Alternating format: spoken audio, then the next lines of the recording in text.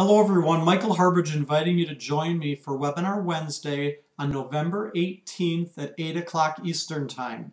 That evening, I'll show you some of the basics of clay puzzling, from doing flat pieces to three-dimensional pieces. But most of the time will be spent showing you how to use these basic wooden sculpting tools and ribbon tools to add texture and designs to your clay work.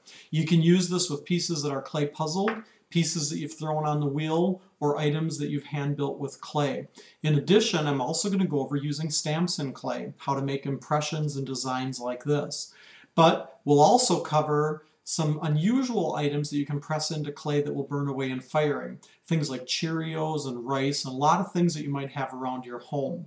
We'll finish the evening off discussing some of the different types of finishing techniques that you see on these pieces. So I hope you can join us on November 18th at 8 o'clock Eastern Time.